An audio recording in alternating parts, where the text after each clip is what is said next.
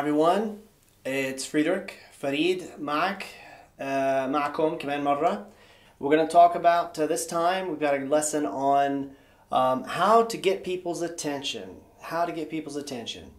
To ask them a question or a favor or something like that. So let's say you're driving in your car and you see someone on the street. You want to get their attention to ask them a question, or you walk into a place of business. You don't know the person's name and you want to refer to them to ask them a question or a favor or something like that. So basically, how do you get someone's attention? Alright, so let's start out first with this one. Ya ukht, and this is for girls. Alright, so if you're talking to a girl or addressing a girl, guy addressing a girl or a girl addressing a girl, you would say, the one that's probably most used is Ya ukht. Okay, Ya ukht. So, Ya ukht means literally, oh sister. Alright, oh sister.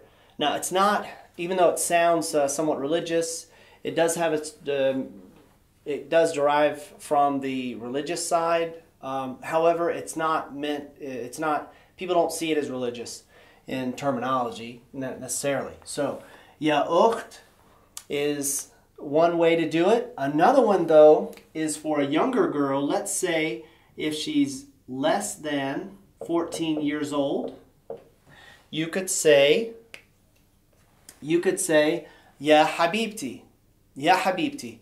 So it's important, though, for you to know, guys, if you're talking to a girl, you're trying to get her attention, and if it's a young girl, okay, but if it's a girl above 14, considered, you don't do that then, because then it's more like becomes something romantic or something like that. So you don't say that.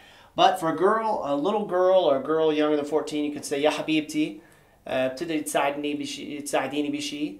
So you could say that, Ya habibti, Ya habibti. So a lot of foreigners use habibi and habibti a lot. However, there are certain occasions when you really should not use it. And this, you are limited its usage, and this is one.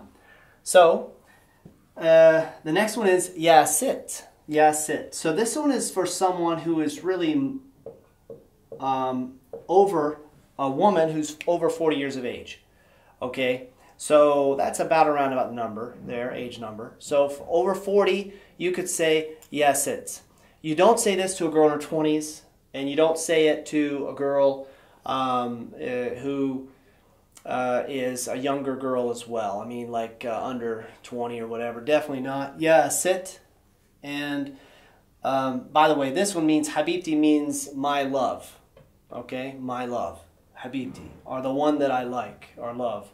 So, Ya sit. Sit means kind of like, we don't really have a translation in English, but I guess you could say it means lady or miss or madame or something like that. Madame isn't really English either, but miss would be the appropriate way to say it. But it's for an older lady, okay, miss, or definitely an adult woman. All right, who's over 40.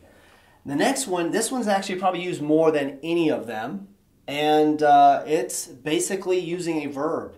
Samah, samaha in the Fusha. So, samaha means to permit or to allow. So, law samahti, that means here, law samahti means if you, feminine, permit, if you will permit, or would you allow me? It's a bit kind of like what you're saying. Would you allow me to do something? Or if you don't mind, like that, law samahti. Law samahti. Notice this is written like law, but it's not that. There's really no other spelling I could do that really brings it out. So you just have to say law samahti, and that's with a heavy H, ha, law samahti. Okay, so law samahti is another way to get someone's attention, and this one's probably used more than any of the other ones. The one that's used a lot as well is this one here. You can use it with any age. As long as she's female, you can use it. So, that's it for the female. Now, let's take a look Let's take a look at the male. What do you say for a male? Put down a little guy here. All right, so the male, you would say, for a guy, you would say, ya akh. Ya akh. Ya akh means, oh brother. All right, oh brother. Now, not in the sense of, here we go, we'll put a ya akh. Okay, ya akh means brother. All right, so it's the same as ya ukht, the same thing, used for anybody, any age, and it's used a lot. Another one that's kind of a shortened version of that one is this one. Let me see here. Yechi. All right, yechi. Now yechi means the same. All right.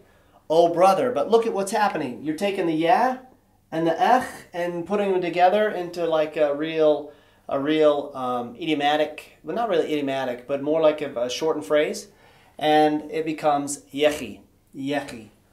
Yechi is used more by younger guys, and it's a little more slang, but it's okay to use with, well, really you want to use with somebody who's around your age, you know, let's say 20s or 30s, if that's your age, or younger even. But this one here is probably used a little more than this one, at least by older men or whatever, or people who just prefer to go the more traditional route. All right, so another one after that is, you can say, for an older guy, let me see here, or for a younger guy, or any age rather, you can say, ya habibi. Habib. Ya habibi, which we saw before. Ya habibi, and that means my love, or dear one, or something like that. So, ya habibi, my dear one. Now you can use that, unlike the one with girls, this is not limited to an age. So you can say anything, you know, any person you want, if it's a guy to guy, you can say this, ya habibi, or simply habibi by itself, habibi. حبيبي بتقدر تساعدني بشيء حبيبي بيصير احكي معك يعني او حبيبي بيصير اطلب منك خدمة. So many different ways. You just start it off with habibi and you ask the question. Okay? Another one you can say is ya ustaz. Oh, I'm putting two hamzas there. Ya ustaz. All right, now in Fusha it's ya ustad. Okay, but here in Amiya, a lot of times people will just say, oh, I'm sorry, not ustaz, ustaz, there. So, a lot of people will say ya ustaz. Now, ya ustaz is probably the most respectful way to say something to someone. If you're trying to get their attention, this would be the most respectful way. Ya ustaz would be said to people who are older, a little bit older, or even younger than you possibly, but it's more respectful in your address to someone. Ya ustaz. Now, if you know they have a doctorate, if they're at university, you're not going to say it. You say ya doctor, okay, or doctora. So you're not going to use this one necessarily for that type of person. But if they are in any position other than that, or even just a friend or somebody you don't know, even you could say ya ustaz. All right, ya ustaz means oh, teacher or professor or something like that. But in Amiya, you don't say ustaz for a professor in university. You say doctor. That's the word for professor more than this one. Okay, so this one's ustaz used for more a teacher in a high school, let's say, or a school. All right, so the next one you can say, and the last one is muallim. Muallim. Now, in Fusha, this is muallim. But in Amiya, we put sukoon there, take away the dhamma, put sukoon, it becomes معلم. معلم. معلم. Now you don't say yeah before it, usually you just say معلم. And this can be used, it means teacher. Okay, teacher. But it can be used for anybody, any male, any guy, just about any age. So, but yeah, Ustaz is more respectful, but Mu'allim is also a respectful term, and it can be used for anybody. Okay, at a restaurant, the guy behind the counter, you're going to hear this one a lot, Mu'allim. So as you can see in the Arab culture, there's a lot of terms, there are a lot of terms being used to show respect to others.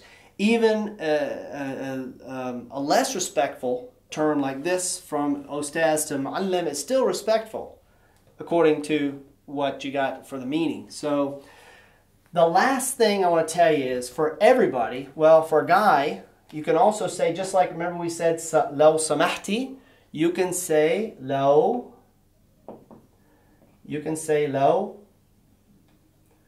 سمحت, لو سمحت. Okay, لو سمحت أو لو سمحت. لو سمحت means just simply if you don't mind, or if you will. All right, لو سمحت. That can be said for anybody, and that one's said quite a bit. Okay?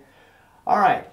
Now, the last thing I'll say to end our time is that you can say many times, what people do is they will just simply go like this.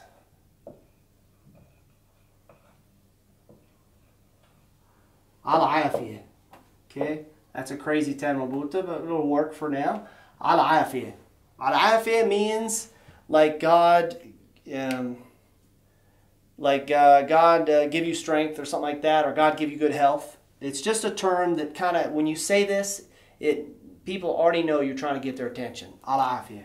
So, and it is a shortened form of Allah يعطيك,